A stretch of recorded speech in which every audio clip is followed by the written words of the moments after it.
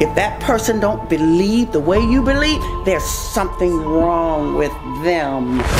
If he loves me, he's gonna do these things to me. Why? Because I was trained from the crib.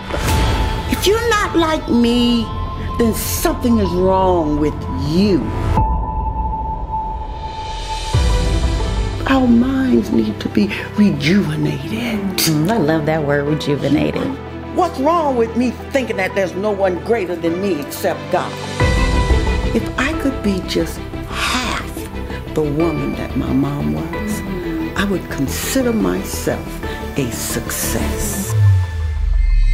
It's me that needed to change my mindset and accept people for who they are and what they are. Religion have a lot to do with it. Their word is powerless, not unless you give them the power. How about that? No more chains holding me.